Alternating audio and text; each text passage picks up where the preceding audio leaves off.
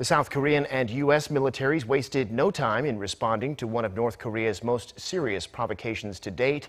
On Wednesday, the Allies conducted a drill on the offensive use of ballistic missiles, demonstrating to the North their ability to make a direct strike on the regime's leadership. Our Defense Ministry correspondent Kim Hyun-bin reports.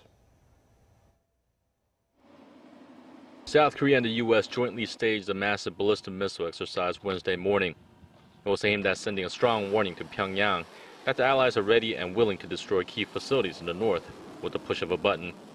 The large-scale drill comes less than 24 hours after North Korea test-fired an ICBM.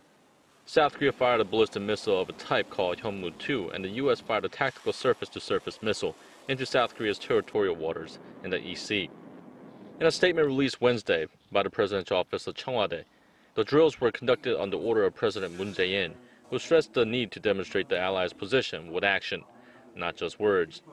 U.S. President Donald Trump welcomed the move, with high praise for President Moon's reaction to the North's provocation.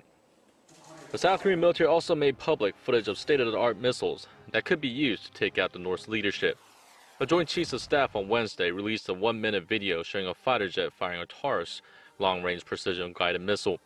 The missile has a range of 500 kilometers, so it can target Pyongyang from the border, and it's specially designed to strike bunkers and key facilities. South Korea reportedly purchased 170 of the missiles from Germany, and 80 have been deployed so far.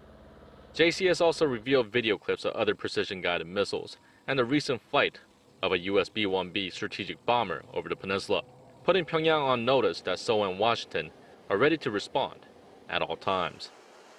Kim Hyun-bin, Arirang News.